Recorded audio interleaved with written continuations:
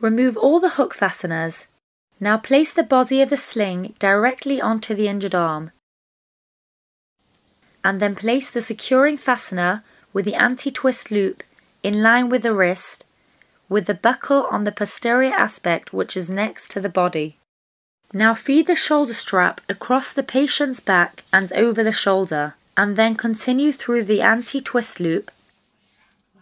Ensure the limb is in the optimum position for the indication before securing the strap, using the touch and close fastening system onto the opposing side.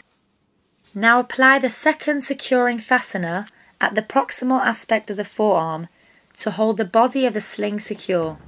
Check the sling is secure and comfortable for the patient. The patient will be able to do controlled pendulum exercises of the shoulder, whilst maintaining the correct position and support to the injury. The body of the sling can be shortened in length.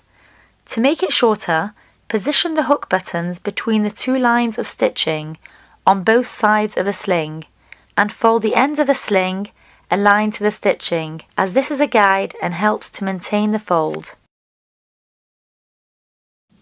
To fit the waist strap, feed the strap through the buckle on the posterior aspect of the hook securing tab positioned at the wrist,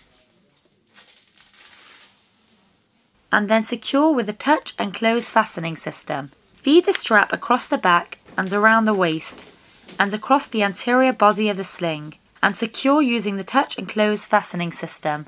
This feature will now hold the arm and shoulder very secure. Check the sling is secure and comfortable for the patient.